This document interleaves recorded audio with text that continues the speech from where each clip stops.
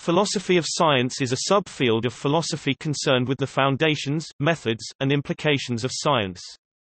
The central questions of this study concern what qualifies as science, the reliability of scientific theories, and the ultimate purpose of science. This discipline overlaps with metaphysics, ontology, and epistemology, for example, when it explores the relationship between science and truth. There is no consensus among philosophers about many of the central problems concerned with the philosophy of science, including whether science can reveal the truth about unobservable things and whether scientific reasoning can be justified at all. In addition to these general questions about science as a whole, philosophers of science consider problems that apply to particular sciences, such as biology or physics. Some philosophers of science also use contemporary results in science to reach conclusions about philosophy itself. While philosophical thought pertaining to science dates back at least to the time of Aristotle, philosophy of science emerged as a distinct discipline only in the 20th century in the wake of the logical positivism movement, which aimed to formulate criteria for ensuring all philosophical statements' meaningfulness and objectively assessing them. Thomas Kuhn's 1962 book The Structure of Scientific Revolutions was also formative, challenging the view of scientific progress as steady, cumulative acquisition of knowledge based on a fixed method of systematic experimentation and instead arguing that any progress is relative to a paradigm, the set of questions, concepts, and practices that define a scientific discipline in a particular historical period. Karl Popper and Charles Sanders Peirce moved on from positivism to establish a modern set of standards for scientific methodology. Subsequently, the coherentist approach to science, in which a theory is validated if it makes sense of observations as part of a coherent whole, became prominent due to W. V. Quine and others. Some thinkers such as Stephen Jay Gould seek to ground science in axiomatic assumptions, such as the uniformity of nature. A vocal minority of philosophers, and Paul Feyerabend (1924–1994) in particular, argue that there is no such thing as the scientific method, so all approaches to science should be allowed, including explicitly supernatural ones. Another approach to thinking about science involves studying how knowledge is created from a sociological perspective, an approach represented by scholars like David Bloor and Barry Barnes. Finally, a tradition in Continental philosophy approaches science from the perspective of a rigorous analysis of human experience. Philosophies of the particular sciences range from questions about the nature of time raised by Einstein's general relativity, to the implications of economics for public policy. A central theme is whether one scientific discipline can be reduced to the terms of another. That is, can chemistry be reduced to physics, or can sociology be reduced to individual psychology? The general questions of philosophy of science also arise with greater specificity in some particular sciences. For instance, the question of the validity of scientific reasoning is seen in a different guise in the foundations of statistics. The question of what counts as science and what should be excluded arises as a life or death matter in the philosophy of medicine. Additionally, the philosophies of biology, of psychology, and of the social sciences explore whether the scientific studies of human nature can achieve objectivity or are inevitably shaped by values and by social relations.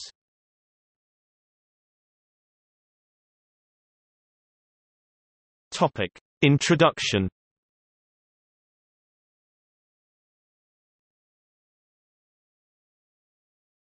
Topic: Defining science. Distinguishing between science and non-science is referred to as the demarcation problem. For example, should psychoanalysis be considered science? How about so-called creation science, the inflationary multiverse hypothesis, or macroeconomics? Karl Popper called this the central question in the philosophy of science. However, no unified account of the problem has won acceptance among philosophers, and some regard the problem as unsolvable or uninteresting. Martin Gardner has argued for the use of a Potter-Stewart standard, "I know it when I see it," for recognizing pseudoscience. Early attempts by the logical positivists grounded science in observation while non-science was non-observational and hence meaningless.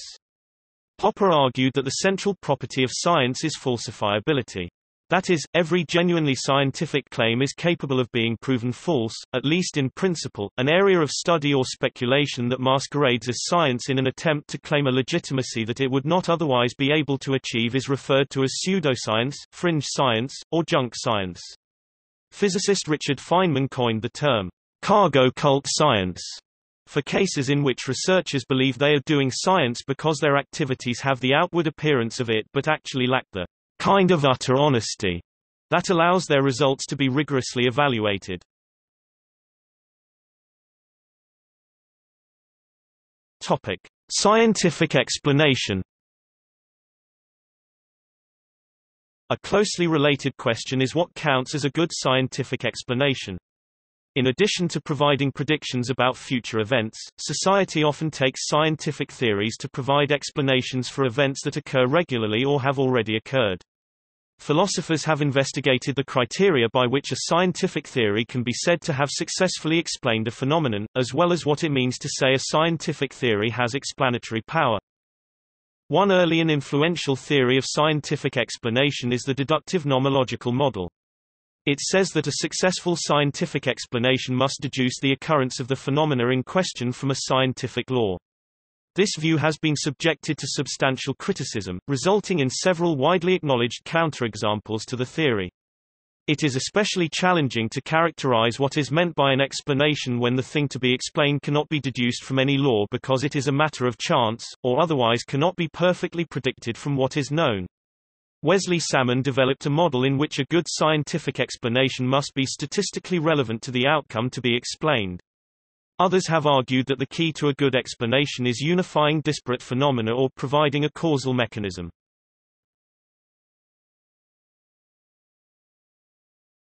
Topic: Justifying science. Although it is often taken for granted, it is not at all clear how one can infer the validity of a general statement from a number of specific instances or infer the truth of a theory from a series of successful tests. For example, a chicken observes that each morning the farmer comes and gives it food, for hundreds of days in a row. The chicken may therefore use inductive reasoning to infer that the farmer will bring food every morning. However, one morning, the farmer comes and kills the chicken. How is scientific reasoning more trustworthy than the chicken's reasoning? One approach is to acknowledge that induction cannot achieve certainty, but observing more instances of a general statement can at least make the general statement more probable. So the chicken would be right to conclude from all those mornings that it is likely the farmer will come with food again the next morning, even if it cannot be certain. However, there remain difficult questions about the process of interpreting any given evidence into a probability that the general statement is true. One way out of these particular difficulties is to declare that all beliefs about scientific theories are subjective, or personal, and correct reasoning is merely about how evidence should change one's subjective beliefs over time. Some argue that what scientists do is not inductive reasoning at all but rather abductive reasoning, or inference to the best explanation. In this account, science is not about generalizing specific instances but rather about hypothesizing explanations for what is observed. As discussed in the previous section, it is not always clear what is meant by the best explanation. Occam's razor, which counsels choosing the simplest available explanation, thus plays an important role in some versions of this approach. To return to the example of the chicken, would it be simpler to suppose that the farmer cares about it and will continue taking care of it indefinitely, or that the farmer is fattening it up for slaughter? Philosophers have tried to make this heuristic principle more precise in terms of theoretical parsimony or other measures. Yet, although various measures of simplicity have been brought forward as potential candidates, it is generally accepted that there is no such thing as a theory-independent measure of simplicity. In other words, there appear to be as many different measures of simplicity as there are theories themselves, and the task of choosing between measures of simplicity appears to be every bit as problematic as the job of choosing between theories. Nicholas Maxwell has argued for some decades that unity rather than simplicity is the key non-empirical factor in influencing choice of theory in science, persistent preference for unified theories in effect committing science to the acceptance of a metaphysical thesis concerning unity in nature. In order to improve this problematic thesis, it needs to be represented in the form of a hierarchy of theses, each thesis becoming more insubstantial as one goes up the hierarchy.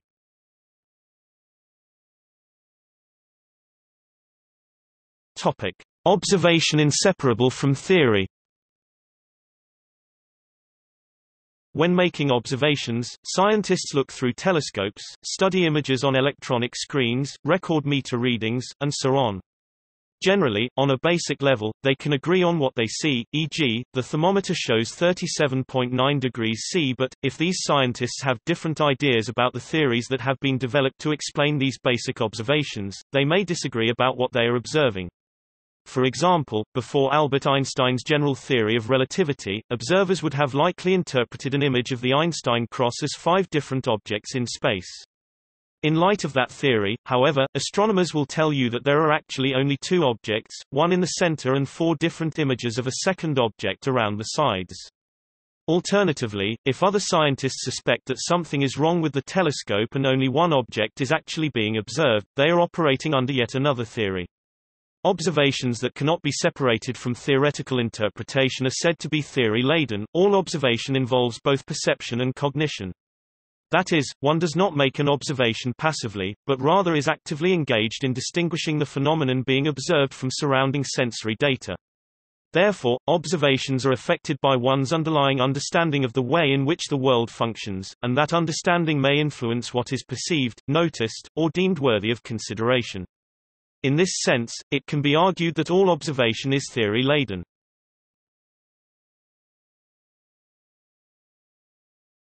Topic: The purpose of science. Should science aim to determine ultimate truth, or are there questions that science cannot answer? Scientific realists claim that science aims at truth and that one ought to regard scientific theories as true, approximately true, or likely true. Conversely, scientific anti-realists argue that science does not aim, or at least does not succeed, at truth, especially truth about unobservables like electrons or other universes. Instrumentalists argue that scientific theories should only be evaluated on whether they are useful. In their view, whether theories are true or not is beside the point, because the purpose of science is to make predictions and enable effective technology. Realists often point to the success of recent scientific theories as evidence for the truth or near truth of current theories. Anti-realists point to either the many false theories in the history of science, epistemic morals, the success of false modeling assumptions, or widely termed postmodern criticisms of objectivity as evidence against scientific realism. Anti-realists attempt to explain the success of scientific theories without reference to truth. Some anti-realists claim that scientific theories aim at being accurate only about observable objects and argue that their success is primarily judged by that criterion.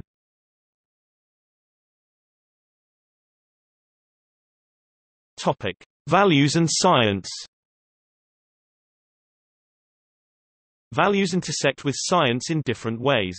There are epistemic values that mainly guide the scientific research. The scientific enterprise is embedded in particular culture and values through individual practitioners. Values emerge from science, both as product and process, and can be distributed among several cultures in the society. If it is unclear what counts as science, how the process of confirming theories works, and what the purpose of science is, there is considerable scope for values and other social influences to shape science.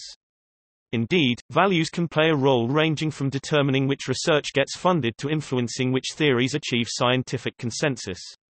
For example, in the 19th century, cultural values held by scientists about race shaped research on evolution, and values concerning social class influenced debates on phrenology, considered scientific at the time.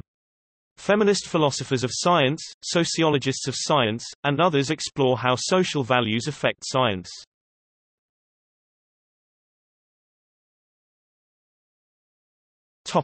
History.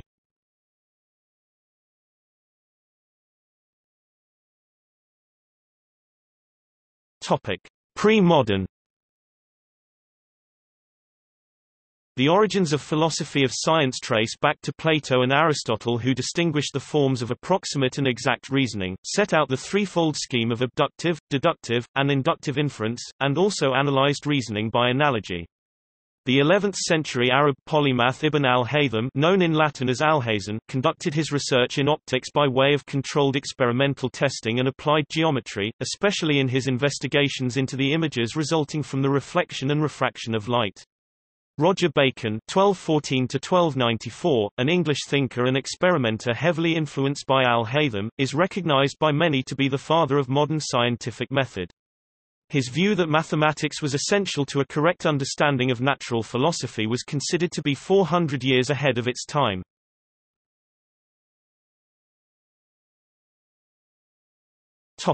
Modern. Francis Bacon, no direct relation to Roger, who lived 300 years earlier, was a seminal figure in philosophy of science at the time of the scientific revolution.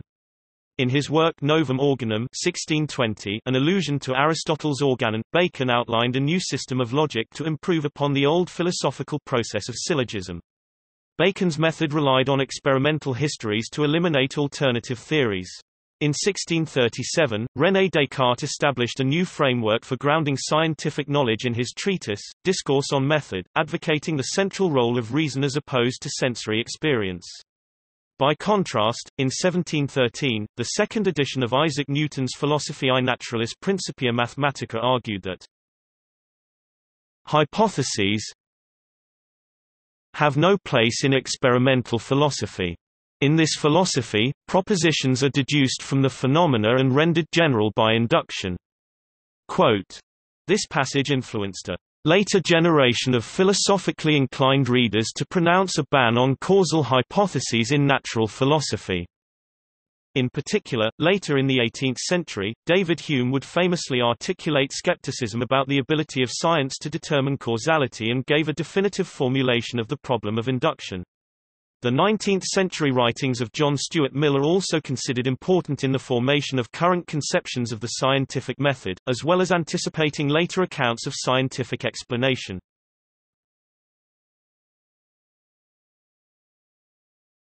Topic: Logical positivism. Instrumentalism became popular among physicists around the turn of the 20th century, after which logical positivism defined the field for several decades. Logical positivism accepts only testable statements as meaningful, rejects metaphysical interpretations, and embraces verificationism, a set of theories of knowledge that combines logicism, empiricism, and linguistics to ground philosophy on a basis consistent with examples from the empirical sciences. Seeking to overhaul all of philosophy and convert it to a new scientific philosophy, the Berlin Circle and the Vienna Circle propounded logical positivism in the late 1920s. Interpreting Ludwig Wittgenstein's early philosophy of language, logical positivists identified a verifiability principle or criterion of cognitive meaningfulness. From Bertrand Russell's logicism they sought reduction of mathematics to logic. They also embraced Russell's logical atomism, Ernst Mach's phenomenalism, whereby the mind knows only actual or potential sensory experience, which is the content of all sciences, whether physics or psychology, and Percy Bridgman's operationalism. Thereby, only the verifiable was scientific and cognitively meaningful, whereas the unverifiable was unscientific, cognitively meaningless pseudo-statements, metaphysical, emotive, or such, not worthy of further review by philosophers, who were newly tasked to organize knowledge rather than develop new knowledge. Logical positivism is commonly portrayed as taking the extreme position that scientific language should never refer to anything unobservable, even the seemingly core notions of causality, mechanism, and principles, but that is an exaggeration. Talk of such unobservables could be allowed as metaphorical, direct observations viewed in the abstract, or at worst metaphysical or emotional. Theoretical laws would be reduced to empirical laws, while theoretical terms would garner meaning from observational terms via correspondence rules. Mathematics in physics would reduce to symbolic logic via logicism, while rational reconstruction would convert ordinary language into standardized equivalents, all networked and united by a logical syntax. A scientific theory would be stated with its method of verification, whereby a logical calculus or empirical operation could verify its falsity or truth. In the late 1930s, logical positivists fled Germany and Austria for Britain and America. By then, many had replaced Mach's phenomenalism with Otto Neurath's physicalism, and Rudolf Carnap had sought to replace verification with simply confirmation. With World War II's close in 1945, logical positivism became milder, logical empiricism, led largely by Carl Hempel, in America, who expounded the covering law model of scientific explanation as a way of identifying the logical form of explanations without any reference to the suspect notion of causation. The logical positivist movement became a major underpinning of analytic philosophy, and dominated Anglosphere philosophy, including philosophy of science, while influencing sciences, into the 1960s. Yet the movement failed to resolve its central problems, and its doctrines were increasingly assaulted. Nevertheless, it brought about the establishment of philosophy of science as a distinct subdiscipline of philosophy, with Carl Hempel playing a key role.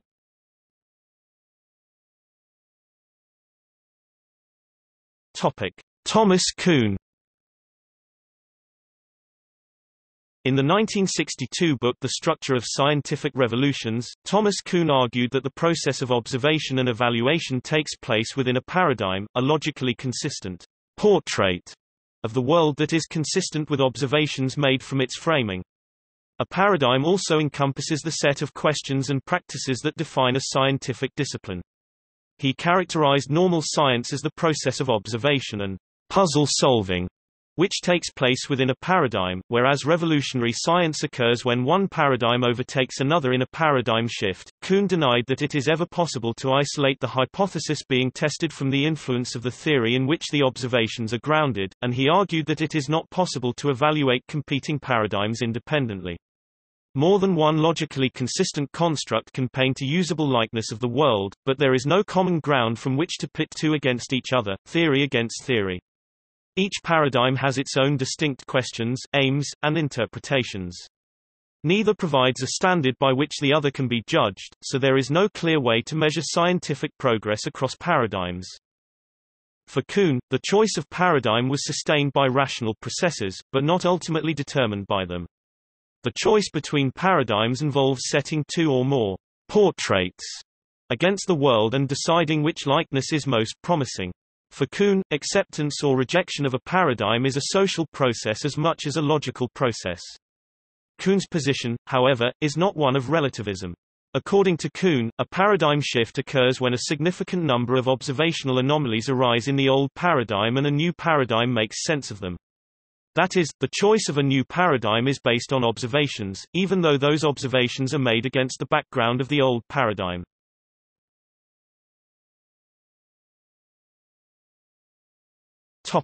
Current approaches.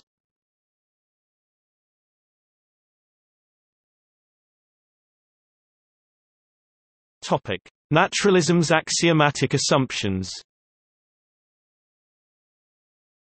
All scientific study inescapably builds on at least some essential assumptions that are untested by scientific processes. Kuhn concurs that all science is based on an approved agenda of unprovable assumptions about the character of the universe, rather than merely on empirical facts.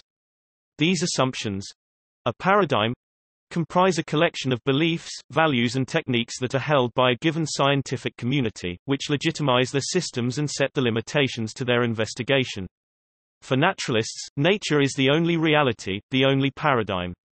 There is no such thing as supernatural. The scientific method is to be used to investigate all reality. Naturalism is the implicit philosophy of working scientists. The following basic assumptions are needed to justify the scientific method. That there is an objective reality shared by all rational observers. The basis for rationality is acceptance of an external objective reality. Objective reality is clearly an essential thing if we are to develop a meaningful perspective of the world. Nevertheless, its very existence is assumed. Our belief that objective reality exists is an assumption that it arises from a real world outside of ourselves. As infants, we made this assumption unconsciously. People are happy to make this assumption that adds meaning to our sensations and feelings, than live with solipsism. Without this assumption, there would be only the thoughts and images in our own mind, which would be the only existing mind, and there would be no need of science, or anything else. That this objective reality is governed by natural laws. Science, at least today, assumes that the universe obeys to knowable principles that don't depend on time or place, nor on subjective parameters such as what we think, know or how we behave. Hugh Gauch argues that science presupposes that the physical world is orderly and comprehensible. That reality can be discovered by means of systematic observation and experimentation. Stanley Sobotka said, "The assumption of external reality is necessary for science to function and to flourish. For the most part, science is the discovering and explaining of the external world. Science attempts to produce knowledge that is as universal and objective as possible within the realm of human understanding. That nature has uniformity of laws and most if not all things in nature must have at least a natural cause. Biologist Stephen Jay Gould referred to these two closely related propositions as the constancy of nature's laws and the operation of known processes. Simpson agrees that the axiom of uniformity of law, an unprovable postulate, is necessary in order for scientists to extrapolate inductive inference into the unobservable past in order to meaningfully study it. That experimental procedures will be done satisfactorily without any deliberate or unintentional mistakes that will influence the results. That experimenters won't be significantly biased by the presumptions. That random sampling is representative of the entire population. A simple random sample (SRS) is the most basic probabilistic option used for creating a sample from a population. The benefit of SRS is that the investigator is guaranteed to choose a sample that represents the population that ensures statistically valid conclusions.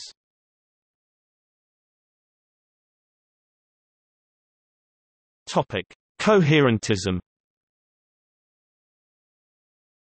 In contrast to the view that science rests on foundational assumptions, coherentism asserts that statements are justified by being a part of a coherent system. Or, rather, individual statements cannot be validated on their own, only coherent systems can be justified.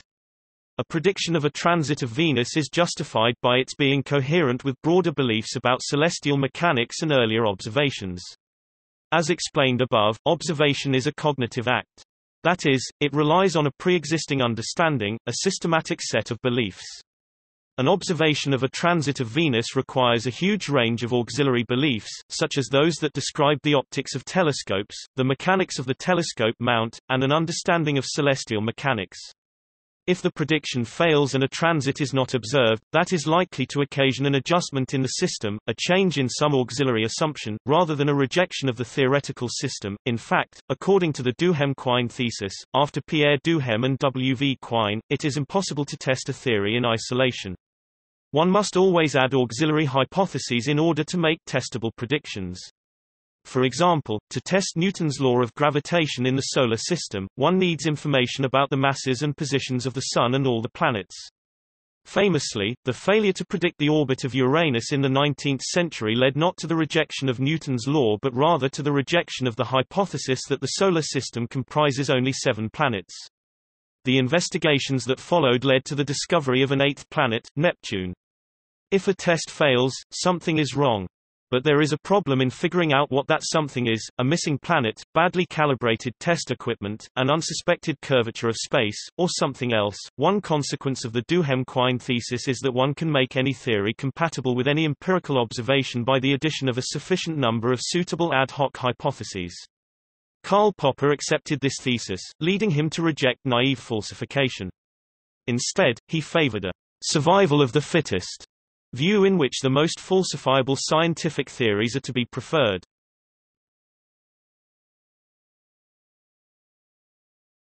Topic: Anything goes methodology.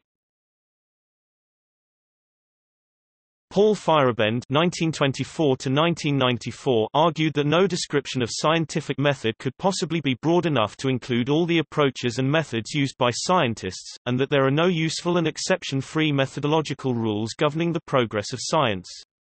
He argued that, "The only principle that does not inhibit progress is, anything goes." Feyerabend said that science started as a liberating movement, but that over time it had become increasingly dogmatic and rigid and had some oppressive features, and thus had become increasingly an ideology. Because of this, he said it was impossible to come up with an unambiguous way to distinguish science from religion, magic, or mythology. He saw the exclusive dominance of science as a means of directing society as authoritarian and ungrounded. Promulgation of this epistemological anarchism earned Feyerabend the title of the worst enemy of science from his detractors. Topic: Sociology of scientific knowledge methodology. According to Kuhn, science is an inherently communal activity which can only be done as part of a community. For him, the fundamental difference between science and other disciplines is the way in which the communities function. Others, especially Feyerabend and some postmodernist thinkers, have argued that there is insufficient difference between social practices in science and other disciplines to maintain this distinction. For them, social factors play an important and direct role in scientific method, but they do not serve to differentiate science from other disciplines. On this account, science is socially constructed, though this does not necessarily imply the more radical notion that reality itself is a social construct. However, some, such as Quine, do maintain that scientific reality is a social construct. Physical objects are conceptually imported into the situation as convenient intermediaries, not by definition in terms of experience, but simply as irreducible posits comparable, epistemologically, to the gods of Homer. For my part, one do, qua lay physicist, believe in physical objects and not in Homer's gods, and I consider it a scientific error to believe otherwise. But in point of epistemological footing, the physical objects and the gods differ only in degree and not in kind. Both sorts of entities enter our conceptions only as cultural posits. The public backlash of scientists against such views, particularly in the 1990s, became known as the science wars. A major development in recent decades has been the study of the formation, structure, and evolution of scientific communities by sociologists and anthropologists, including David Bloor, Harry Collins, Bruno Latour, and Anselm Strauss. Concepts and methods such as rational choice, social choice or game theory from economics have also been applied for understanding the efficiency of scientific communities in the production of knowledge. This interdisciplinary field has come to be known as science and technology studies. Here the approach to the philosophy of science is to study how scientific communities actually operate.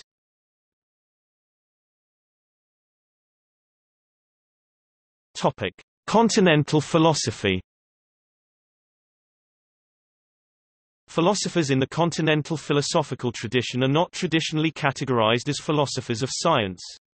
However, they have much to say about science, some of which has anticipated themes in the analytical tradition. For example, Friedrich Nietzsche advanced a thesis in his The Genealogy of Morals, that the motive for search of truth in sciences is a kind of ascetic ideal. In general, science in continental philosophy is viewed from a world historical perspective. One of the first philosophers who supported this view was Georg Wilhelm Friedrich Hegel. Philosophers such as Pierre Duhem and Gaston Bachelard also wrote their works with this world historical approach to science, predating Kuhn by a generation or more. All of these approaches involve a historical and sociological turn to science, with a priority on lived experience, a kind of Husserlian life world, rather than a progress-based or anti-historical approach as done in the analytic tradition. This emphasis can be traced through Edmund Husserl's Phenomenology, the late works of Merleau-Ponty, Nature, Course Notes from the Collège de France, 1956–1960, and Martin Heidegger's Hermeneutics. The largest effect on the continental tradition with respect to science was Martin Heidegger's critique of the theoretical attitude in general, which of course includes the scientific attitude. For this reason, the continental tradition has remained much more skeptical of the importance of science in human life and philosophical inquiry. Nonetheless, there have been a number of important works, especially a Kuhnian precursor, Alexandre Quéré. Another important development was that of Michel Foucault's analysis of the historical and scientific thought in the order of things and his study of power and corruption within the science of madness. Post-Heideggerian authors contributing to the continental philosophy of science in the second half of the 20th century include Jürgen Habermas, e.g., Truth and Justification, 1998, Carl Friedrich von Weizsäcker, The Unity of Nature, 1980, and Wolfgang Stegmüller, Probleme und Resultate der Wissenschaftstheorie und Analytischen Philosophie, 1973–1986.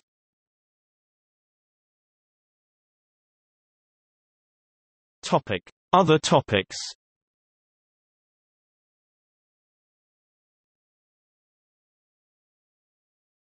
Topic: Reductionism. Analysis is the activity of breaking an observation or theory down into simpler concepts in order to understand it. Reductionism can refer to one of several philosophical positions related to this approach. One type of reductionism is the belief that all fields of study are ultimately amenable to scientific explanation. Perhaps a historical event might be explained in sociological and psychological terms, which in turn might be described in terms of human physiology, which in turn might be described in terms of chemistry and physics. Daniel Dennett distinguishes legitimate reductionism from what he calls greedy reductionism, which denies real complexities and leaps too quickly to sweeping generalizations.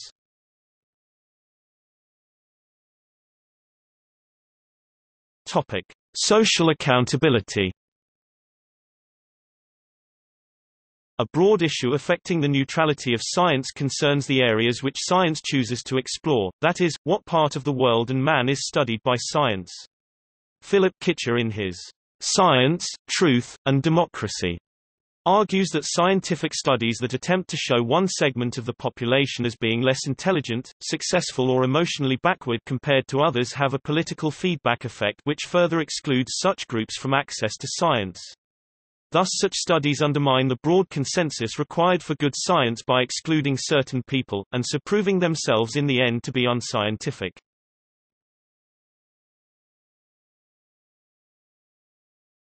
Topic: Philosophy of particular sciences. There is no such thing as philosophy-free science, there is only science whose philosophical baggage is taken on board without examination.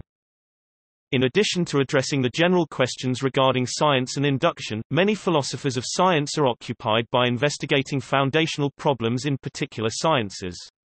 They also examine the implications of particular sciences for broader philosophical questions. The late 20th and early 21st century has seen a rise in the number of practitioners of philosophy of a particular science.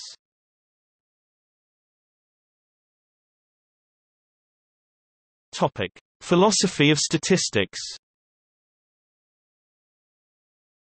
The problem of induction discussed above is seen in another form in debates over the foundations of statistics. The standard approach to statistical hypothesis testing avoids claims about whether evidence supports a hypothesis or makes it more probable. Instead, the typical test yields a p-value, which is the probability of the evidence being such as it is, under the assumption that the hypothesis being tested is true. If the p-value is too low, the hypothesis is rejected, in a way analogous to falsification. In contrast, Bayesian inference seeks to assign probabilities to hypotheses. Related topics in philosophy of statistics include probability interpretations, overfitting, and the difference between correlation and causation.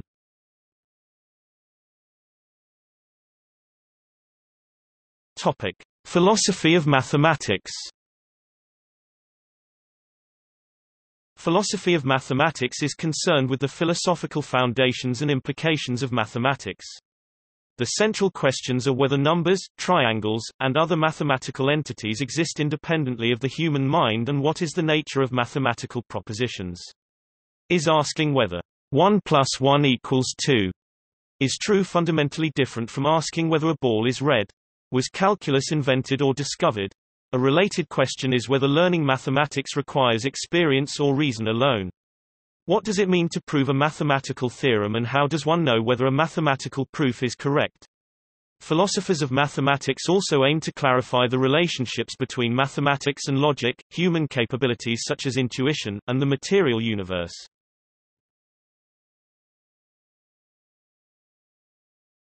Topic: Philosophy of physics.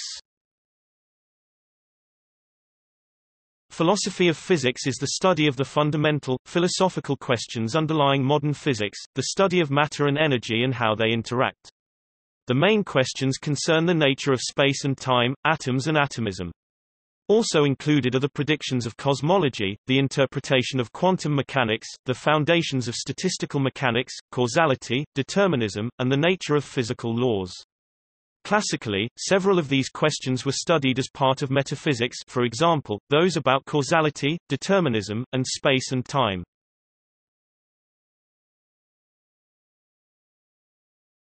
Topic: Philosophy of chemistry. Philosophy of chemistry is the philosophical study of the methodology and content of the science of chemistry. It is explored by philosophers, chemists, and philosopher-chemist teams. It includes research on general philosophy of science issues as applied to chemistry. For example, can all chemical phenomena be explained by quantum mechanics, or is it not possible to reduce chemistry to physics? For another example, chemists have discussed the philosophy of how theories are confirmed in the context of confirming reaction mechanisms. Determining reaction mechanisms is difficult because they cannot be observed directly. Chemists can use a number of indirect measures as evidence to rule out certain mechanisms, but they are often unsure if the remaining mechanism is correct because there are many other possible mechanisms that they have not tested or even thought of. Philosophers have also sought to clarify the meaning of chemical concepts which do not refer to specific physical entities, such as chemical bonds.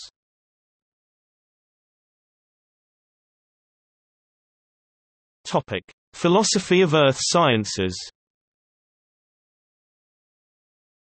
The philosophy of earth science is concerned with how humans obtain and verify knowledge of the workings of the Earth system, including the atmosphere, hydrosphere, and geosphere, solid Earth.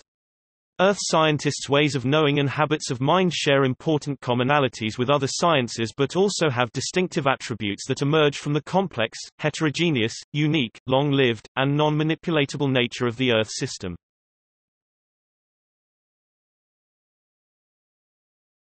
Topic: Philosophy of biology.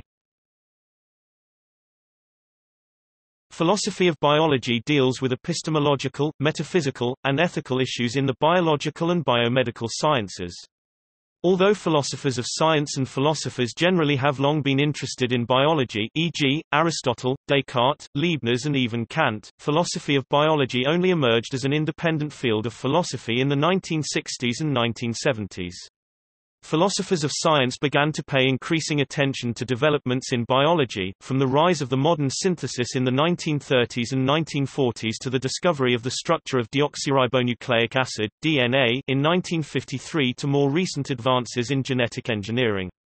Other key ideas such as the reduction of all life processes to biochemical reactions as well as the incorporation of psychology into a broader neuroscience are also addressed. Research in current philosophy of biology includes investigation of the foundations of evolutionary theory such as Peter Godfrey Smith's work, and the role of viruses as persistent symbionts in host genomes.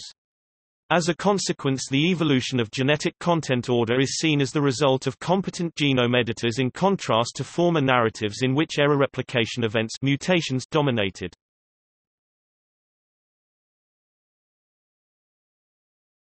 Topic: Philosophy of medicine. Beyond medical ethics and bioethics, the philosophy of medicine is a branch of philosophy that includes the epistemology and ontology, metaphysics of medicine. Within the epistemology of medicine, evidence-based medicine (EBM) or evidence-based practice (EBP) has attracted attention, most notably the roles of randomization, blinding and placebo controls. Related to these areas of investigation, ontologies of specific interest to the philosophy of medicine include Cartesian dualism, the monogenetic conception of disease and the conceptualization of placebos and placebo effects. There is also a growing interest in the metaphysics of medicine, particularly the idea of causation. Philosophers of medicine might not only be interested in how medical knowledge is generated, but also in the nature of such phenomena. Causation is of interest because the purpose of much medical research is to establish causal relationships, e.g. what causes disease, or what causes people to get better.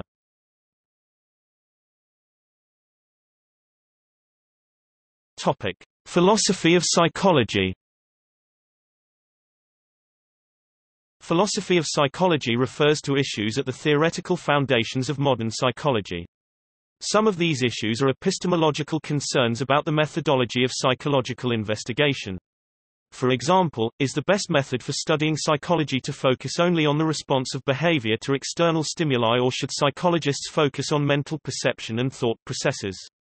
If the latter, an important question is how the internal experiences of others can be measured.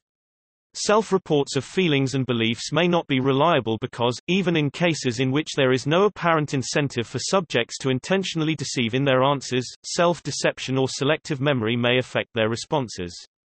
Then even in the case of accurate self-reports, how can responses be compared across individuals? Even if two individuals respond with the same answer on a Likert scale, they may be experiencing very different things. Other issues in philosophy of psychology are philosophical questions about the nature of mind, brain, and cognition, and are perhaps more commonly thought of as part of cognitive science, or philosophy of mind. For example, are humans rational creatures? Is there any sense in which they have free will, and how does that relate to the experience of making choices? Philosophy of psychology also closely monitors contemporary work conducted in cognitive neuroscience, evolutionary psychology, and artificial intelligence, questioning what they can and cannot explain in psychology. Philosophy of psychology is a relatively young field, because psychology only became a discipline of its own in the late 1800s. In particular, neurophilosophy has just recently become its own field with the works of Paul Churchland and Patricia Churchland. Philosophy of mind, by contrast, has been a well-established discipline since before psychology was a field of study at all. It is concerned with questions about the very nature of mind, the qualities of experience, and particular issues like the debate between dualism and monism. Another related field is philosophy of language. A notable recent development in philosophy of psychology is functional contextualism or contextual behavioral science (CBS).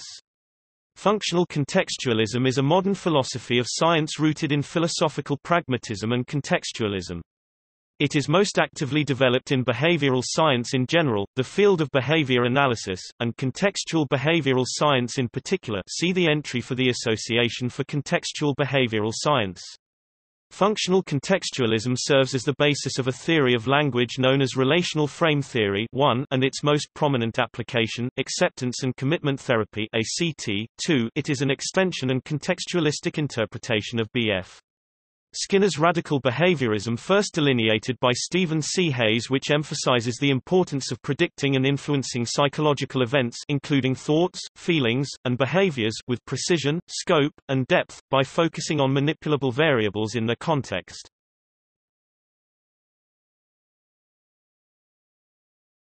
Topic: Philosophy of psychiatry.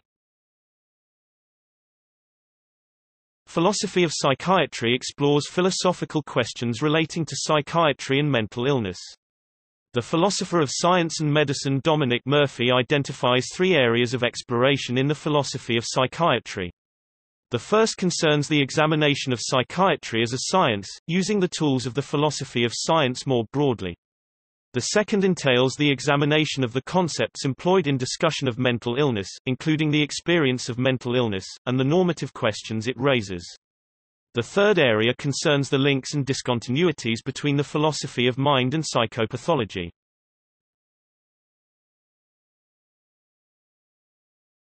Topic: Philosophy of economics. Philosophy of economics is the branch of philosophy which studies philosophical issues relating to economics. It can also be defined as the branch of economics which studies its own foundations and morality. It can be categorized into three central topics. The first concerns the definition and scope of economics and by what methods it should be studied and whether these methods rise to the level of epistemic reliability associated with the other special sciences. For example, is it possible to research economics in such a way that it is value-free, establishing facts that are independent of the normative views of the researcher? The second topic is the meaning and implications of rationality. For example, can buying lottery tickets increasing the riskiness of your income at the same time as buying insurance decreasing the riskiness of your income be rational? The third topic is the normative evaluation of economic policies and outcomes. What criteria should be used to determine whether a given public policy is beneficial for society? Topic: Philosophy of social science. The philosophy of social science is the study of the logic and method of the social sciences, such as sociology, anthropology, and political science. Philosophers of social science are concerned with the differences and similarities between the social and the natural sciences, causal relationships between social phenomena, the possible existence of social laws, and the ontological significance of structure and agency. The French philosopher, Auguste Comte (1798–1857), established the epistemological perspective of positivism in the course in Positivist Philosophy, a series of texts published between 1830 and 1842. The first 3 volumes of the course dealt chiefly with the physical sciences already in existence: mathematics, astronomy, physics, chemistry, biology, whereas the latter 2 emphasized the inevitable coming of social science, sociology. For Comte, the physical sciences had necessarily to arrive first, before humanity could adequately channel its efforts into the most challenging and complex queen science of human society itself. Comte offers an evolutionary system proposing that society undergoes 3 phases in its quest for the truth according to a general law of 3 stages. These are 1, the theological, 2, the metaphysical, and 3, the positive. Comte's positivism established the initial philosophical foundations for formal sociology and social research.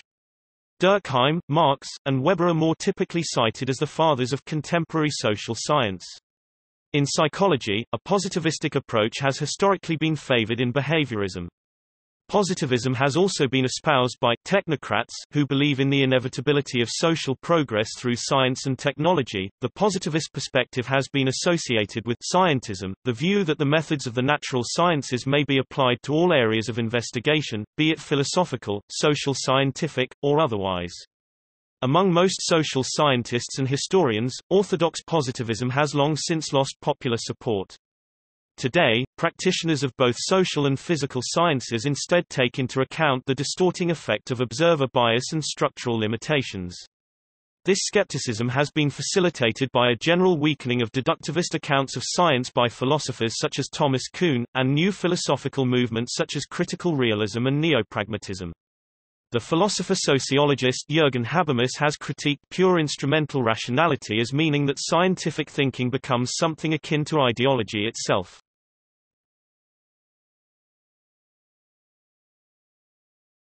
Topic. See also: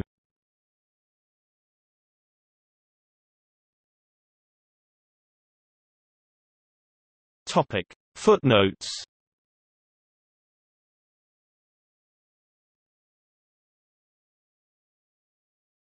Topic. Sources.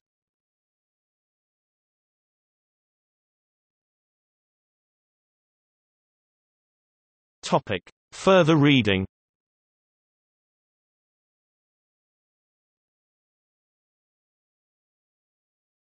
Topic. External links.